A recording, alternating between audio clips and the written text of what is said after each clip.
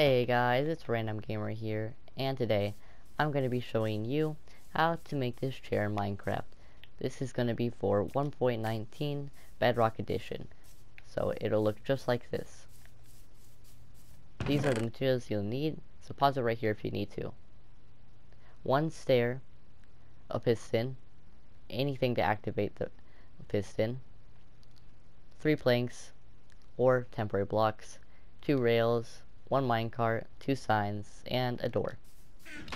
So, we are going to want to put the chair right here.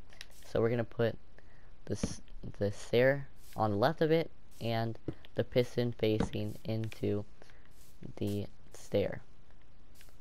Then we are not going to activate it yet, so you don't have to worry about that. And put 2 temporary blocks in this sort of pattern. Then take the rail and face it towards this back temporary block. Put the minecart down and push it into the back temporary block until it looks like that. Put the last temporary block in there and activate the piston. Then break all the pistons and the temporary blocks. This is pretty much the base of the chair. It works perfectly, but it doesn't look very good. So we're going to make it look better by putting signs on the side as armrest and a chair in the back as a back of the chair.